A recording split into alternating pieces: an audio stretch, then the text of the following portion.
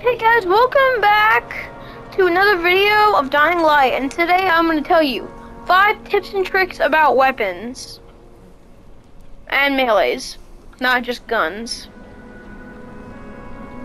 Number 1, if you have a gun but looking for ammo, there's a sure and fast way to get it. Kill Rais's men. Sometimes, or pretty much all of the times, they'll have guns, and if you kill them, they'll drop ammunition for your guns. Only the gun that they're using, though. Number 2, okay, if you're trying to get a gun, either take one from Rais's men by killing them, or buy one for like $10,000 at like a trade or something.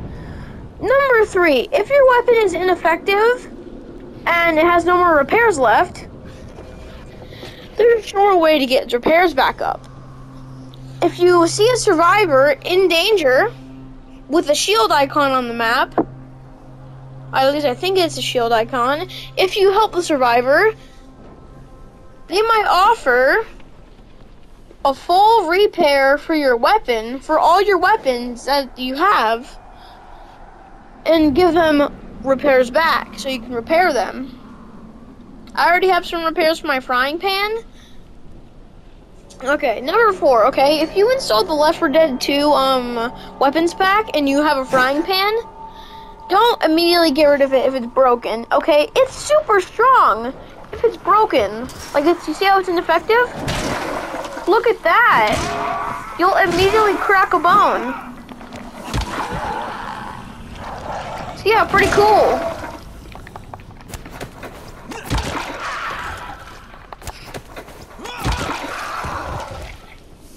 Sick.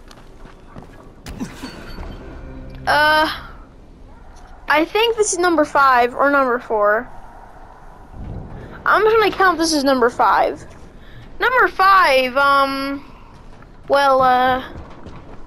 if your weapon is broken beyond repair, just scrap it. And just in case that was number 4, I'm gonna include another tip. Number 6 or 5,